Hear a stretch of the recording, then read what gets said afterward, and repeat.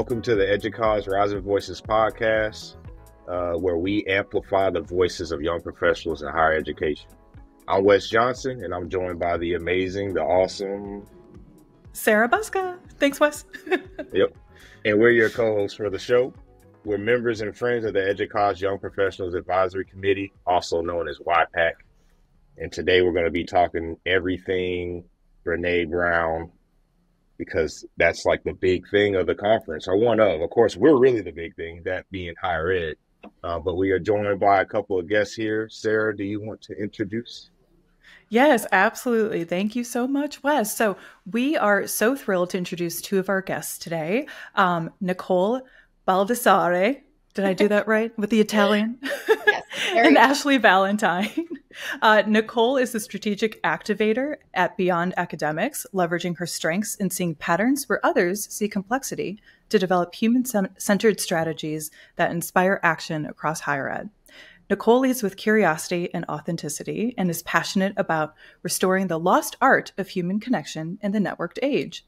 In her free time, you can find her hosting gatherings accompanied by her signature cheese and charcuterie boards and or bothering her fluffy, grumpy face orange cat, Ziggy. I can attest he does have a grumpy face. I saw a picture. Welcome, Nicole. Thank you for having me. Yes, and we're also thrilled to introduce Ashley. Ashley is a senior cybersecurity engineer with the University of Illinois. At work, she enjoys the challenge of keeping up with her cyber threats and learning new technologies. And outside of work, she enjoys hiking with her dog and trying new recipes. Welcome, Ashley. So good to have both of you here. Thank you. So before we jump into the usual, Sarah, I want to ask, because we all just got through the start of fall semester, or at least progressing through the start of fall semester. We should clap it up. Higher ed made it through another year. Everybody doing okay? We all make it through okay? Depends on who's asking and what time of day. Always like to check.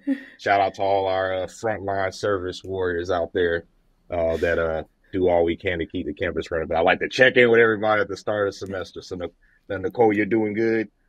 Yes, doing good, supporting our clients in that first semester and getting everybody off, doing that important work.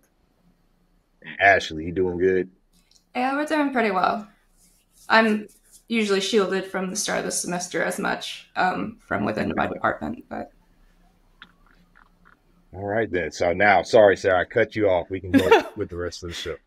Oh, no, that's okay, Wes. I was just so excited to ask our favorite question on this show for our listeners who've been following us. We always kick things off by asking our guests, what is your superpower? And Ashley, would you like to go first? Sure. I actually cheated a bit and asked one of my friends because I couldn't come up with anything. And she actually came up with a really good one. She said that probably chameleon powers. Because I'm very good at adapting to like new environments, new situations, and new people. I love that. We have a chameleon on the show today. How did you come up with that within she did it within 5 seconds. So I was like, okay. That's a great one. That really is. Well, and especially like Wes mentioned, the beginning of the semester, quarter, everyone's feeling the stress. So you are a chameleon. You've adapted to it. That's awesome. Thanks for sharing. And Nicole, what is your superpower? I did not prepare for this beforehand, but I think for me, it's probably resourcefulness. I think, if I'm in a pinch, I'm really able to pull things together in these high stress, complex situations. Even if it's 3 ingredients left in my fridge, how am I going to make a meal out of that? I'll be able to pull it together real quick and figure it out on the fly. So a very, very resourceful gal. I love that. We have resourceful chameleons on the show today. I feel like we should use AI and create some cool artwork with that. Yes, sure. Well, to kind of set the stage before we dive into our discussion today, I want to give a shout out to the Young Professionals Community Group, co-led by Joseph Cottle and Aranja Fernandez, for hosting the first ever YPCG book club last month. It was very successful, and that's why we have Nicole and Ashley here as guests, because they participated in that inaugural book club event. And the focus was on, as Wes said, Brené Brown's book, Dare to Lead. We're focusing on Brené because she is the guest speaker main event, if you will, well, my main event for the upcoming EDUCAUSE Annual Conference this year in San Antonio, Texas. We all, or should most of us, know how awesome Brené is, just an incredible researcher, kind of bringing to light, things about leadership that we haven't really talked about that much with respect to shame and vulnerability and how we lead with integrity and a full heart, those types of concepts. So I can say in our book club, we had some really great conversations, and I'm really excited to kind of bring that to light here for our audience today. So to kick things off, I'm curious, Nicole, how has the book influenced your perspective on leadership? I think for me, it kind of cracked the human side wide open in the professional context. I think sometimes we can be so focused on being perceived a certain way and not having weaknesses come to the surface that in reading Dare to Lead, it really enhanced my view of it's okay to be vulnerable. And sometimes it's scary to, bring up issues and challenges, even in my personal life in a professional setting. But these are the kinds of conversations that actually promote a culture of trust. And if you don't have trust, you're not going to have a very successful team or organization, what have you. And yeah, I just think it's that removing of the veil between we are humans in a very hyper-productive, workplace industry. But let's put that at the center because that's actually what powers the growth within our organizations. Well said. You sound just like Brené. I love it. Brené. We're all disciples here. I hope she hears this because we are. And Ashley, what about you? How has the book influenced your perspective on leadership? I think probably the idea that each person can narrow down their values into only two of them. And depending on that person's two values is how you would choose to interact with them or connect with them. I think that helped inspire what I thought specifically of leadership. A lot of the whole armored versus daring leadership, I kind of have had to discover myself, kind of stumbled upon. But I think the living up to your own values one was a new chapter for me. I agree. That section was very profound for me too, actually. And I remember in the book, Brené talks about it, saying, challenging us to really define it to two. And I know also, I don't know if y'all felt this way, but when I started doing that exercise, I struggled. It was so hard. I had a list of 50 things. Right. And I'm like, but these all matter, right? How do you narrow that down? But I'm curious, Ashley, maybe to kind of follow up. How did you narrow that down? And if you are willing to share, which two values did you land on? I will say I haven't completely narrowed it down yet. I do know at least one of them is just growth in general. I think I put a very high importance on. Whether that's in your career or in your personal life or just solving your Rubik's Cube faster and breaking your record, any type of growth at that point. I know I put a very high importance on that. That's really interesting that you share that, Ashley, because Wes and I have now been co-hosting the show for just about a year. And I would say the number one theme that we've heard from all of our young professional guests is growth. There's a huge focus on it for us. And so thank you for sharing that and for validating us, I guess, in our quest to kind of amplify these voices. It's really great to hear that there is some consistency and we all seem to share a theme around growth. Speaking of additional things learned, Nicole, I'll turn back to you. Are there any qualities that come to mind that maybe you were aspired to implement into your own professional journey from the book? Yeah, I think to touch back on Ashley's point about values, to think long and hard about narrowing down those two that really hit home for me. I think something that's guided my professional path and had me feel like I can trust others, authenticity, that's a big one for me. If you can be genuinely yourself around others and not feel judged or shame, which we know Brené talks about all the time, I gravitate towards those people that act like a light in their organization because they are being themselves, and you can feel that, right? Like we know when people are faking it. And then the second one kind of has to touch on Ashley's with growth, but I would say mindfulness, because it brings that lens of self-awareness and empathy wrapped into it. Because that's what I like to do. I like to have 10 that actually just roll up into 2. So it kind of counts. But that counts. Mindfulness, yeah, I would say a lot of the times people don't practice that self-awareness. And I think the self-awareness is what fuels the authenticity. So these two go hand in hand really well and have acted as a filter for me in my career and the people that I interact with and want to work for, right?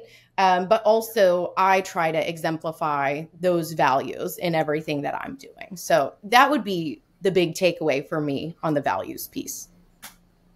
Absolutely. And another plus one, speaking of, growth has been a theme. Authenticity has also been a theme across many of our episodes, from young professional to those more senior enrolled, being authentic, leading from their own values. Very similar. I'm saying the Brené Brown playbook. It's timely, right? Because AI is so huge right now. And it's not like it just came here last year. It's been around for 20, 30 years. It's just now become accessible. And even thinking about podcasting, right? Now you can put a document into Notebook LLM and it'll create a podcast that sounds legit like it's on NPR. So how can we bring authenticity back to the forefront of the conversation? And it's so important for our industry, right? Being in education, how can we filter this for others and set the example for our students, for our staff, our communities? I could talk about this all day. That's why we have you and Ashley on the show, because you both have wonderful ideas, are resourceful chameleons.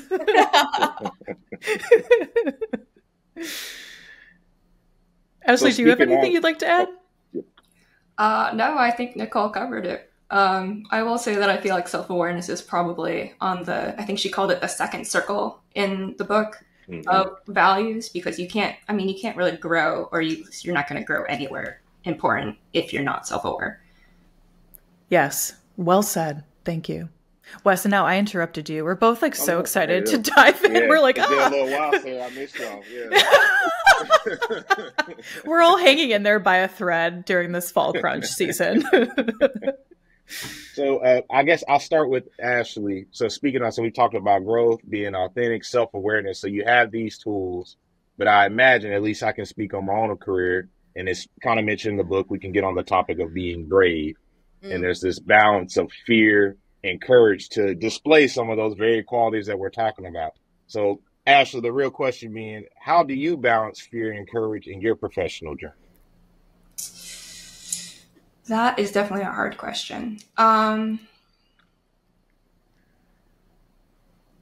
It definitely helps the environment that I'm currently in, I think. Just because I've been in situations where we've had armored leadership in previous positions. But the group that I'm currently working with is very good about doing daring leadership, whether that is being transparency, being clear, or if it's also just having the courage to admit that something is wrong, they don't know what direction they're going in, etc. So I think the culture where I'm currently at makes it very easy to be able to balance fear and courage. Absolutely. So I'm hearing a little bit of, there's our individual values that we bring, but it helps a lot more the culture of the environment you're in also supports that same environment and those qualities and values. Absolutely. 100% agree. Nicole, do you have anything to add to that? Yeah, I think playing off of what Ashley just said, if leaders are more concerned with having all the right answers versus prompting the right questions, that's a red flag to me. You know what I mean? It's more important that we are questioning things, because I think that is what brings a level of trust. It's not like, oh, I'm the expert, top down, I know everything. It's how do you empower your team and create that culture of care and transparency so that they do feel like they can speak up, or if they are scared, it's a little bit mediated because my boss might not know what they're doing either, and they're not afraid to admit it, right? We're all here to work on the same challenges as a team. Even if you are an individual contributor, what is that sight line to the vision for your team? So I think if we want to dive into trust and really pick that apart through the lens of Brené, that's something I'm fascinated by, because it becomes this chicken or the egg. Do I have to have trust to be vulnerable, or does vulnerability promote trust? And how do we navigate that in our own lives and organizations? That's something I'd love for us to kind of explore and unpack together today. Let's do it. What do you think? Well, to me, it's interesting because Brené has the 7 behaviors that build trust, but she also pulls from the work of others where there's an assessment of the domains of trust. So you have this, here are the behaviors, and here's my checks and balances on how to assess those behaviors. And for those that are not familiar or haven't read the book, I think the 7 behaviors are something like boundaries, reliability, accountability, vault was one of them, integrity, and then I have something written over here. It's that braving acronym, right? Yeah. Non-judgment, braving. Yeah, generosity. The braving acronym. So those are her behaviors that build trust over time. But the work that she references, like her favorite definition of trust, let me find his name, Charles Feltman. So his framework to assess the domains of trust are actually around care, sincerity, integrity, and reliability. And that's where you get into things like, do they have my best interest in mind? Are they emotionally honest? Are they walking the talk? Do they have clear and complete requests? So I like bringing these two things together because now you have a way to wrap your mind and make sense of, okay, here are the behaviors and here's how I can assess those behaviors to know that this person is trustworthy. They might miss the mark on one, but are they exhibiting these others? And then how can I intervene to then get my trust meter back up? That's something that I really gravitated towards because I like the tangible frameworks that I can apply. Oh, yeah, absolutely. Thank you for sharing that. I agree. I think many of us agree. We want tangible frameworks too. Give us the tangible frameworks. Right. I mean, it's great to talk about things in theory, and it's great to understand that from a conceptual level, but how do we apply this? So kind of kicking the question maybe over to you, Ashley, I'm curious, how do you apply these approaches and what Nicole just shared in your practice? Or maybe the converse is, how do you see your leadership doing that? Well, part of it, again, building trust, I think that marble jar theory that Brené Brown described as far as taking small actions and having those building trust. And then if you, betrayal sounds like a strong word, but if you lose that trust with one of those actions, it can take out a lot of marbles at once. I think that was also something that Melinda Gates had been quoted in the book. But yeah, I think generally just like those very small actions of trust and showing of vulnerability with boundaries, within reason, of course, is, I don't know, a very good like example of doing things like that. So I don't know, I feel like I'm probably going to keep that marble jar theory in mind for quite a while now. Thinking like maybe having just a metaphysical marble jar in my mind and thinking, oh, that's one marble, or oh, great, we're going to take out 10 of them now. But yeah. I love that. Maybe we all need to have marble jars on our desks and have resourceful chameleons in them or something. I don't know. Good visuals, right? Well, I think it's interesting too, because, y'all are in the IT cybersecurity, like Ashley's defending against threats and coming up with strategies in her day-to-day work. So your entire root of what you do is around trust and how to foster that trust, probably through systems and architecture and all of these things. But it also lends itself to human trust, right? How do you do that within your org, even though your role is to do it with the machines and systems that you're using? So you're at this unique intersection of truly a trust-focused environment. And I don't know, Wes and Sarah, if that's similar for both of you, but I find that intersection fascinating. Do you want to respond to that, Ashley? Yeah. Oh, yeah, absolutely. Sure. Yeah, it's actually cybersecurity has a lot more of the human element than I think a lot of people realize. We're a fairly decentralized campus, so there's only so much we can do from the central IT group. We rely a lot on our IT partners throughout campus, and that requires building a trust relationship with each and every one of them. And also that goes part into building the cybersecurity culture around campus. It's a lot of places have cybersecurity offices that like have a bad rep.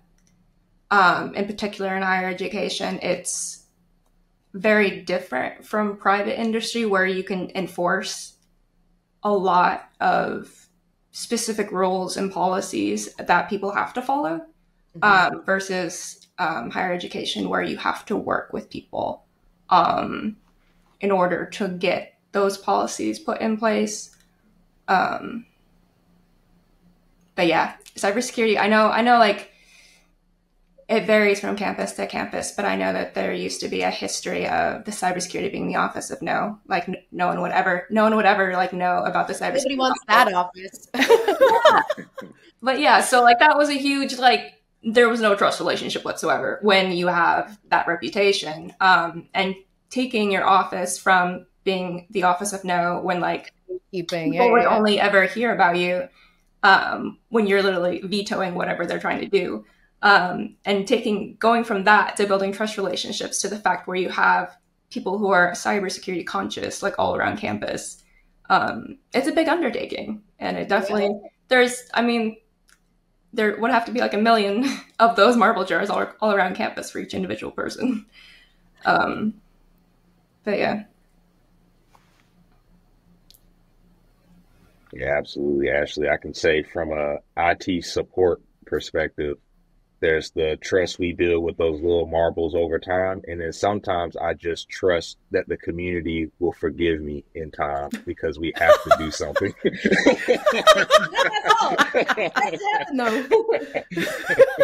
So absolutely, there's both of a deposit and withdrawal of that marble jar to support our campuses and our communities. And so plus 1,000 to everything you said. So with that, I'm curious then. So we've talked a little bit about environment, individual values that seem to have grown after reading the book, which is excellent. We knew this. It's Brené Brown, y'all.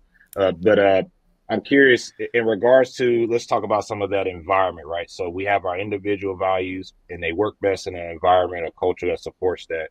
What role do you see, and I'll start with Nicole, do you see in young professionals, those earlier in their career, contributing to that environment? What's their role to play? Yeah, that's a good question, Wes. To me, can we just boil it down to be a good person? Like, I mean, seriously, I don't care what level you're at. You're a young professional, you're mid-level manager, you're the leader, the CIO, whatever it might be. Just be a good human and carry those 2 values.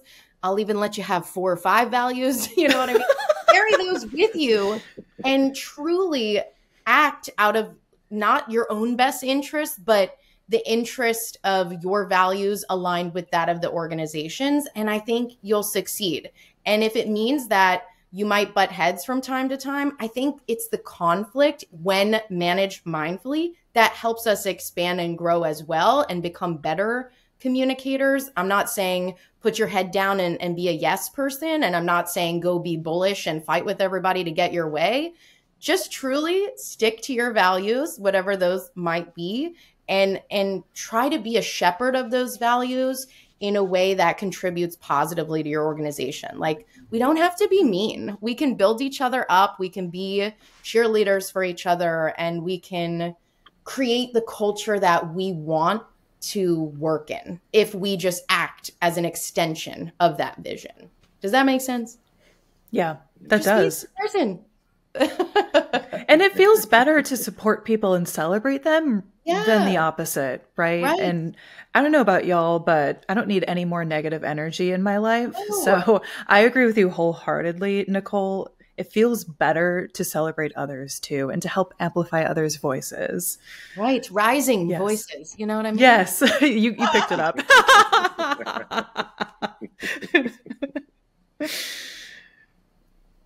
Let's see. So Ashley, then, what advice would you give another young professional that wants to embrace the principles we've discussed today, or others we maybe haven't gotten to from the book? I think implementing the braving acronym that Nicole brought up earlier is huge. Just like being able to build trust with others, and then also,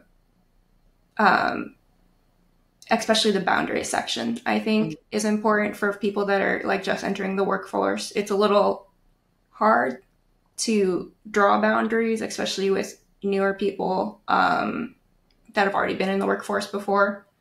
And I know that's like something that I've stumbled on before when I first entered the workforce as far as that. I think also that learning to rise section was incredibly important, because that was essentially how to get up after you fall down. That's a good one. Which I think Brené had a more eloquent way of putting it. But basically, if you're going to take risks and be a daring leader, you're going. Am I allowed to curse on this? Like Brené Brown cursed all through the book. So I was like, I don't. You go for it. If not, we'll edit it out. You're going to get your ass kicked at some point. Yes. Basically, you're going to fall at some point, and you have to learn how to get back up. Yeah, I love that.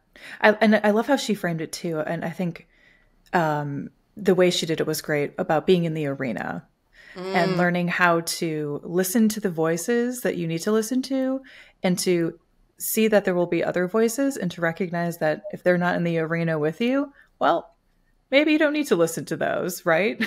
Or don't take it so personally. And don't take it so personally, right? Yeah, absolutely. Oh, yeah. And then there was also that section about learning. Yeah, I think that was probably part of the arena one. Like, there's people in the cheap seats. You need to be able to, and they're like just like heckling at you, and you need to learn to determine which people are in the cheap seats and whose opinions you should ignore or not take, or just take with a grain of salt. Right. Exactly. Instead of letting it all hit you with full force and then feeling pummeled and not knowing how to navigate through it. Right.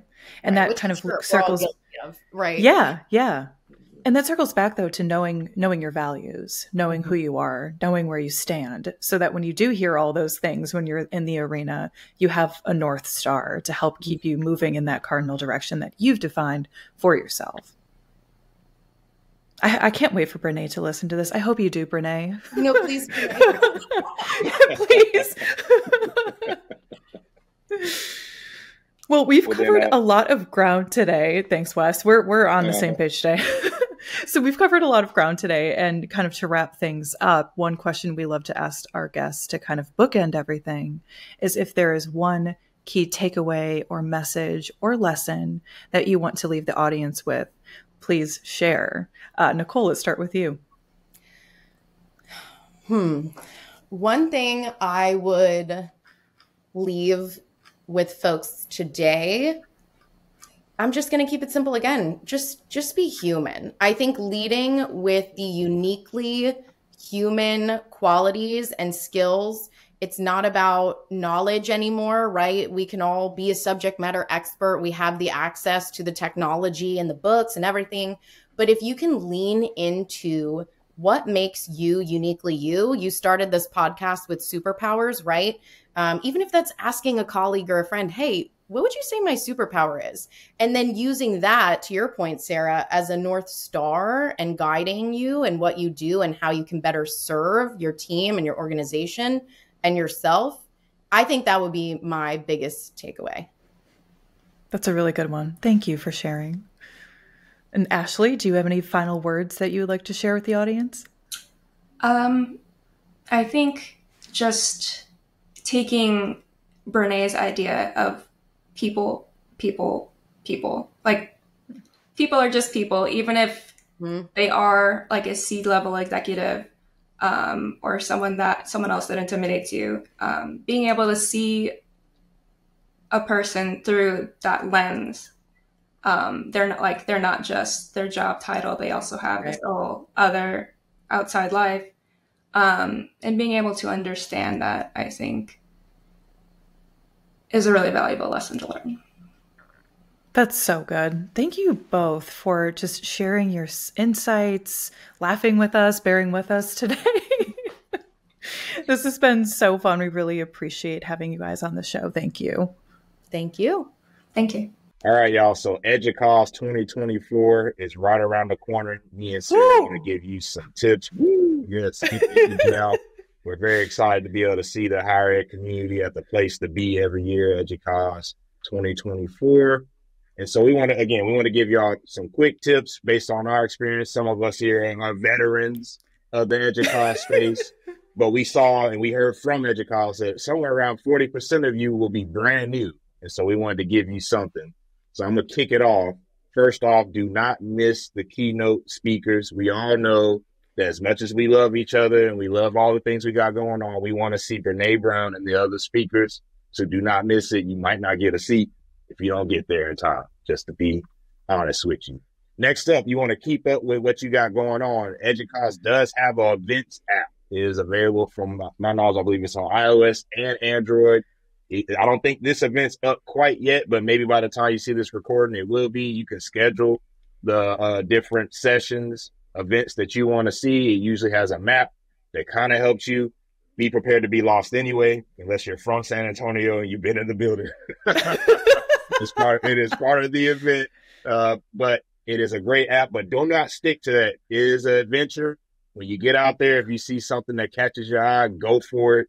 This is your time of the year to get the information you feel you need most, whether that be info or networking. And speaking of, I will pass it over to Sarah. What other tips do we have? Thank you so much, Wes. In the spirit of today's episode for Brené Brown, I would say be brave. This is going to be a huge conference, especially since 40% of you have identified as first timers. No matter what your age is, no matter if you're early career, mid-career, late career, and this is your first time at this conference, it will feel overwhelming at times. There's a lot of folks. There is a massive vendor area where you will see big signs, lots of people calling your name. You're going to see people all over. You'll be in a new city if you're not from San Antonio. So be brave, introduce yourself to folks, find your people. And to help find your people, we are so thrilled to have some special spaces for you to engage and connect with us too. Most notably, the Young Professionals Hub, or YP Hub. We've been doing this for a few years now, and it's just an incredible place to find your people, to find some connection, to find a place where it doesn't feel like there's 10,000 people in the room and there's just maybe 10 of your friends. And this year's space in the San Antonio Conference Center is gorgeous. And there's going to be a lot of really fun things planned. So if you feel overwhelmed by anything, or if you're just curious and want to meet new people, please look for the YP Hub in the app that Wes mentioned, and there also will be signs. It's also a very big room, so it's very likely that you'll run into it at some point.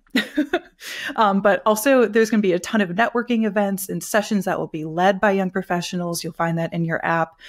Since I am from Wisconsin, I want to give a plug for my favorite event that will be happening, the happy hour on Wednesday.